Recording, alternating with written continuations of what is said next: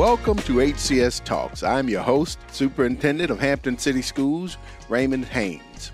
This is our second season of HCS Talks, our Hampton City Schools podcast. Our goal is to educate, inform, and entertain not just our local community, but also listeners far and wide. In each episode, we dive into a variety of topics, from education and student success to the hard work of our teachers, support staff, parents, and community partners. We will also shine a spotlight on different community programs, initiatives, and more, offering valuable insights for everyone. To our loyal listeners, thank you for your continued support. And if this is your first time tuning in, welcome. We hope you will stick around and keep listening to HCS Talks.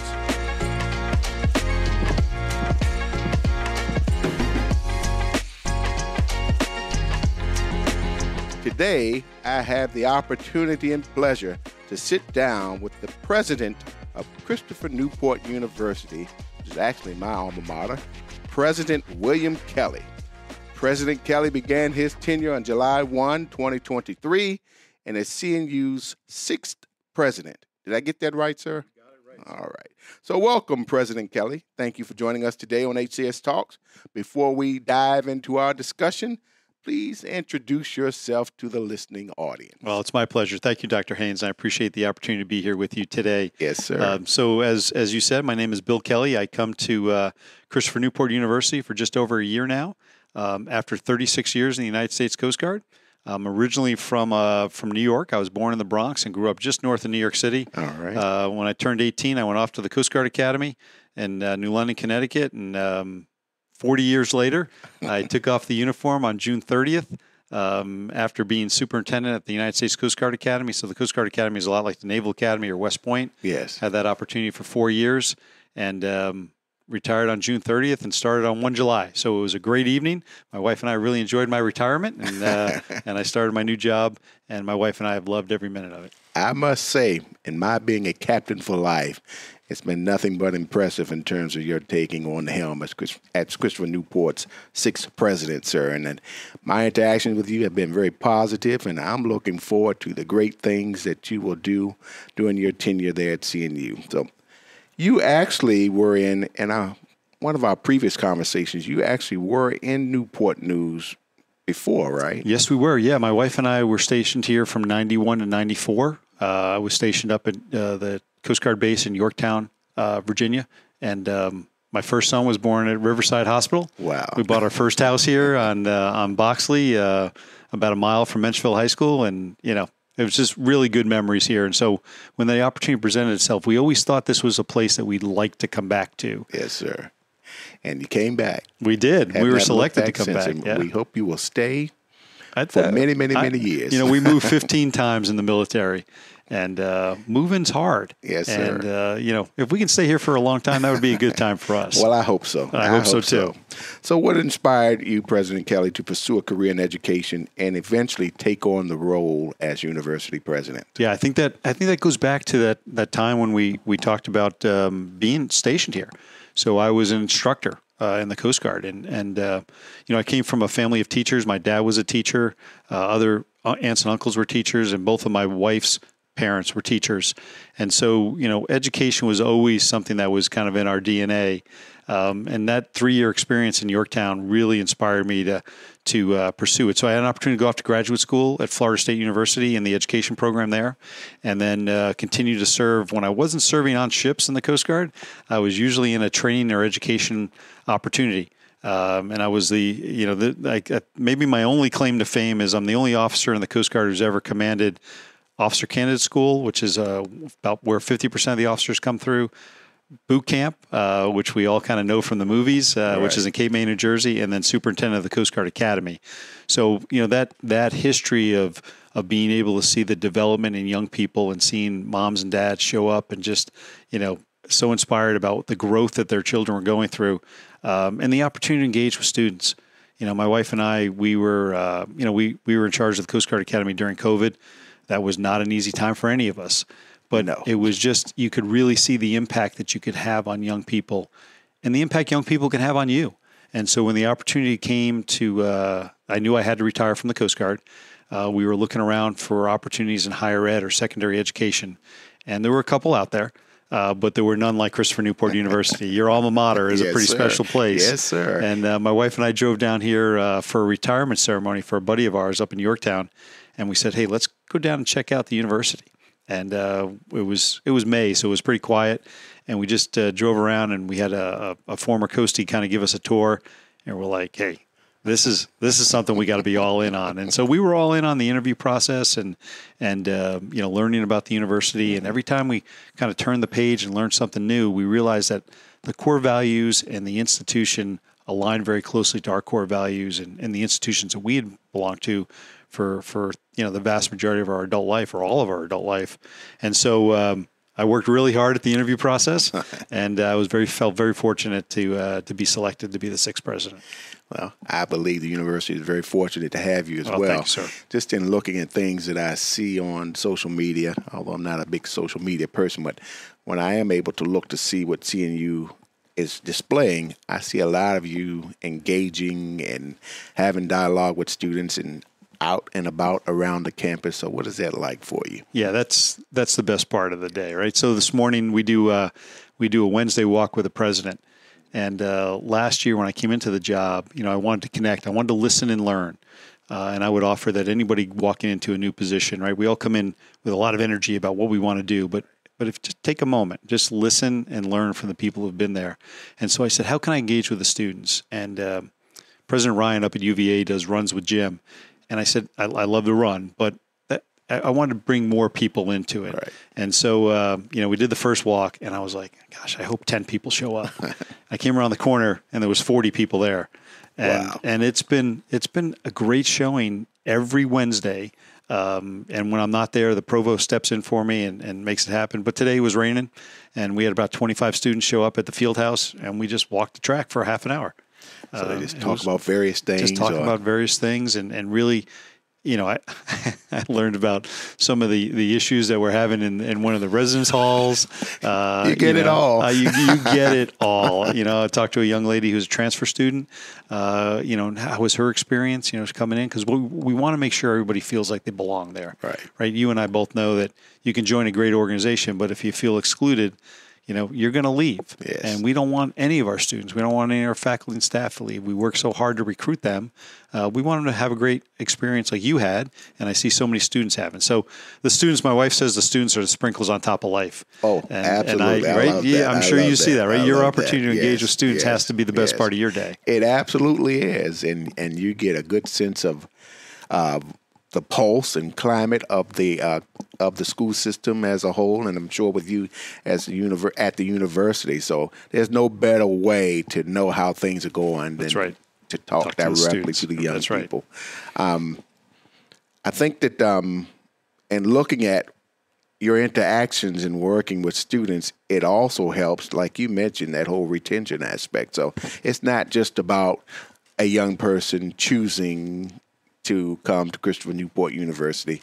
You also have been intentional around your work in ensuring that they stay and feel like they belong, and they actually graduate as well. So you want to talk a little bit about your retention efforts? Yeah, so our retention efforts, the good news is I inherited a great university, from the beautiful facility that we see on Warwick Boulevard to the great, athletic facilities we have. But even more important about our university is the people. Mm-hmm. And Dr. Lisa Duncan Rains and her whole team, Dr. Kevin Hughes and his team, our entire academic team, our folks are really, really committed to our students. Mm-hmm. We make sure they get great internships. We make sure they get great jobs. But it starts literally week one when they show up. We have core advisors for that first year that a freshman is on campus. And that's their advisor for the year, and they're required to meet with them multiple times. And I think it starts right there. Like that culture of caring about our students is so critically important. And so our retention from year one to year two is over 80%. Our graduation rate is right around 80%. That's way above the national average for 4-year colleges and universities. Wow. And I think it starts with great people truly caring about the mission. And there are so many captains for life that are on that campus. Yes, sir. So they're bought in. Sir. They're all in on sir. that university. Yes, sir. Or our university. Yeah. So you mentioned the mission. So can you share a bit about the history and mission of CNU and what sets it apart from other institutions? So we're pretty young. I mean, we're in a state that, in the Commonwealth here, where you got William and Mary, the second oldest university in the nation. Right. They go back a ways. Yes. And so Christopher Newport was originally a community college under William and Mary, established in 1960. Our first class opened September 18th, 1961, in a small building in Newport News down the road from us. Moved to campus in the mid 60s, and then became independent from William and Mary in 77 and a university in 92. So that's I was kind of first graduating class. Christopher Newport, 1992. And before we even had residence halls on campus, right? Yes, there were no dorms. Yeah, because that was 95. And when I entered or was accepted, it was Christopher Newport College. And then it went to university in 92, and we were the first class coming out of there. Yes, sir. Yep. And I actually played baseball against CNC. I played baseball for the Coast Guard Academy, and so we came down here every spring break, and we lost all 4 years to the captains because captains win a lot. We know that. But 92, and then President Tribble came in the late 90s. Significant investment. What I hear from every captain for life, especially the CNCers, it doesn't look anything like when you went to school. No, it does not. And it's hard for me to navigate because there were so few buildings when I was there. But coming onto the campus now, I actually have to ask for directions about where things are because it's vastly different from when I was there. But it's different in a very positive and fantastic way, too. It's a beautiful campus. It is. So as the president of CNU, how would you describe your leadership approach? Yeah, so that's, after 36 years in the military, and, one of the things that I think and I'm going to speak, and I'm sure you have some military family independent listeners on, we don't give ourselves credit for what we learned in the military. But as I made the transition to civilian life, I realized that a lot of things that I learned just became second nature. And I would say the two things that I believe are most important for myself as a leader, for any leaders, is one, you have to be inclusive, right? You have to make sure that every member of your team has an opportunity to show up every day as their best self. And you as the leader of the organization, whether it's the superintendent or the president, we have to set the culture. Right. That folks need to feel like they included, they belong, and that they can give their full effort. Whether it's a team, whether it's a classroom, whether it's an organization, nobody wants anybody operating at less than that. So making sure everybody understands that that's the goal. And then the other thing that I really found over 40 years is you just got to show up. Right. Sometimes as a leader, you and I have the opportunity to get in front of big audiences all the time, but sometimes it's just as important to be sitting in the back row, right? Your or spend a moment, talking to a student, talking to a parent, talking to a faculty member, but you can't have those discussions if you don't show up. Right. So, you got to show up. And that takes time, but that's what our job is. Our job is to show up. Putting that time in as well. But I'd be remiss, again, if I didn't mention your interactions with students. That is quite impressive. I can't recall during my time as a college student, even graduate student, that, number one, I didn't even know who the president was, let alone actually having walks with him or her throughout that time. So I certainly don't want you to sell yourself short in the impact that you're making in your interactions with young people as a whole, too. So, President Kelly, what partnerships or hands-on opportunities are available to students, such as internships or collaborations with local schools or our community, or even the community captains? Community captains program, right? So that's, you and I and the vice mayor had an opportunity to have a really nice conversation a couple weeks back. Yes, sir. So the Community Captains Program is a program that Christopher Newport started 5 years ago, now going into 6, with Newport News Public High Schools and an Achievable Dream Academy. And it provides students as they come out of their sophomore year in high school to progress into this program that's going to prepare them for college and it's going to prepare them for life after high school. We're pretty proud. We're going to graduate our first community captains in December in 3.5 years. I just want to make sure that that's out there. It's not a late graduation. It's an early graduation. That's right. 3.5 years. I just think it speaks to the talent that's in our region. We believe that between the Hampton Roads Bridge Tunnel and Busch Gardens, there is a tremendous amount of opportunities here with business and industry, from Newport News Shipbuilding to HII to Langley, to NASA, Cannon, to Ferguson, to Riverside. You keep naming them, right? Tremendous opportunities, and then the opportunities to engage with our public schools. We have a Master's of Arts in Teaching program right now that I know provides teachers to both Newport News and Hampton, and we are moments away from being able to announce a Bachelor of Science and undergraduate, not undergraduate education, but elementary education.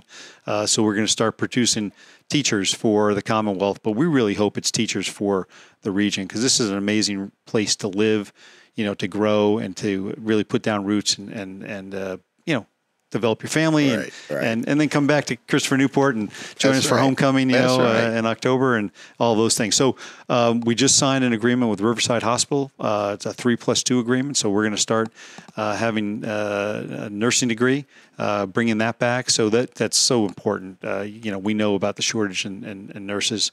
So there are an array of opportunities. I would say to any of the business and industry leaders out there, if you're looking for someone to come in and get an internship and hopefully follow on, Christopher Newport's the place to go. We're number 7 in the nation for internships. Wow. That's amazing, right? Amazing. We got this, public regional university in southeastern Virginia, and we're number 7 in the nation. In the nation. Pretty cool. So we're very excited about the possibilities with the education program, and just mentioning the nursing program as well, 2 areas or industries that we know we had a major shortfall for. Yeah. And I think that just speaks volumes to your being intentional about helping to shape future educators and future folks who are in the healthcare industry too. And you and I have talked about the academies of Hampton that we have, 16 academies, 44 pathways.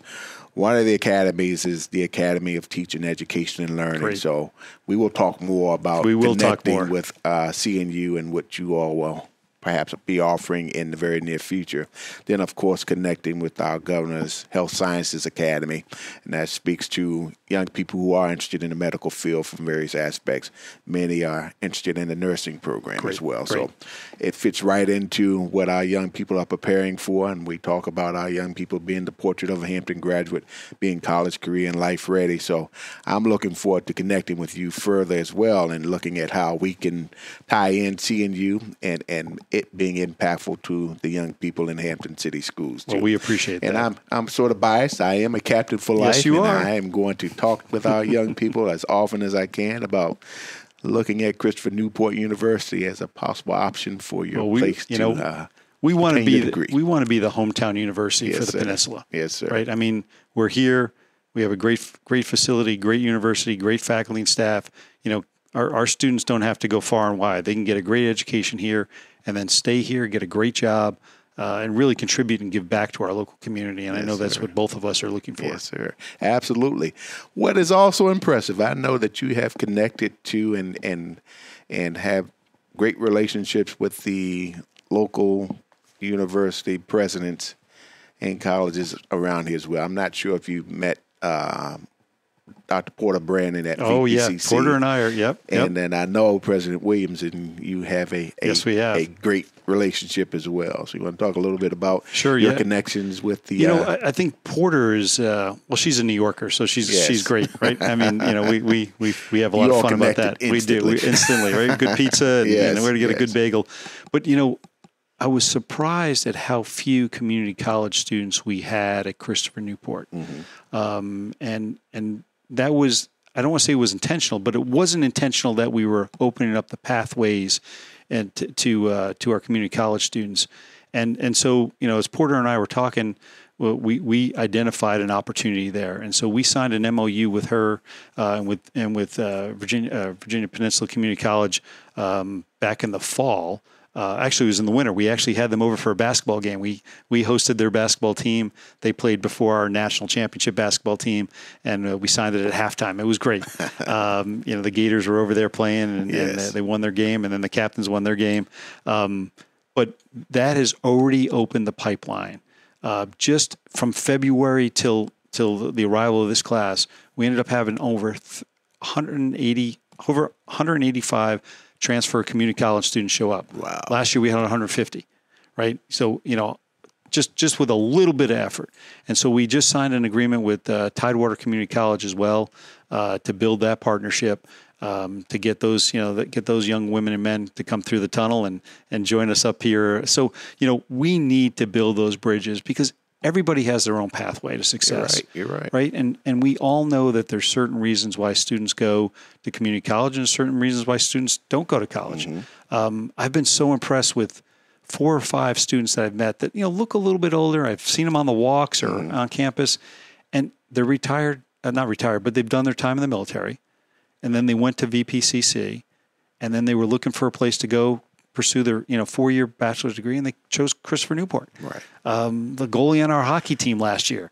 I met him and his wife. His wife is a enlisted member over with the Air Force over at Langley, and I'm chatting with them, and he's 28 years old. What a great asset to have on our campus with the experiences that he has. Yes. So we want to get more of those type of students, and this opportunity here is very special today because it allows us to let folks know that our doors are open. The welcome mat is out. We get a lot of students from Northern Virginia and from Richmond. That's great. Right. We don't want to lose them. Right. But we want to get more students from our local hometown to come to their hometown university.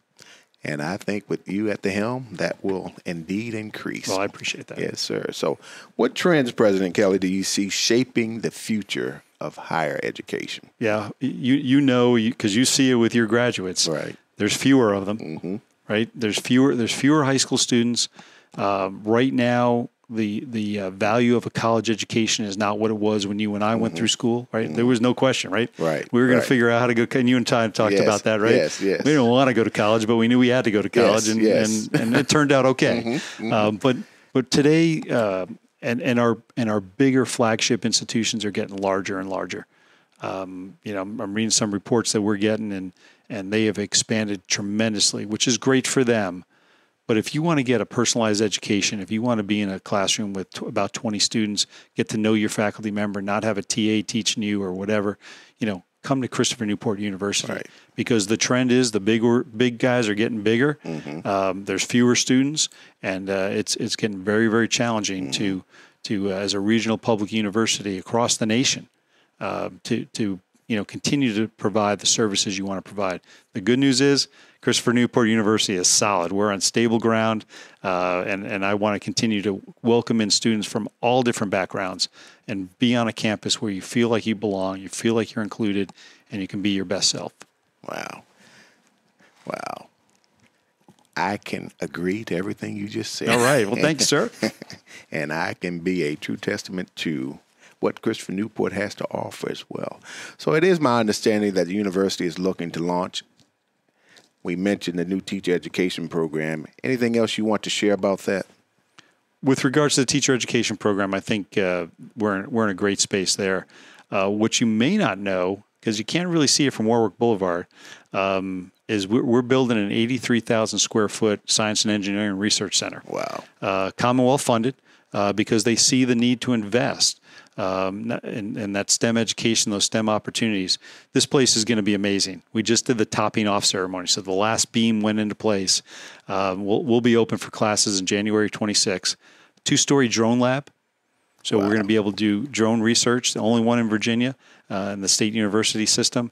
Maker spaces, classroom spaces, the latest lab technology. So if you're a young person thinking, hey, I want to go get the best education in the STEM arena that I can possibly get, and I don't want to be in a classroom with 200 or 300 other people, Christopher Newport University is the place to come.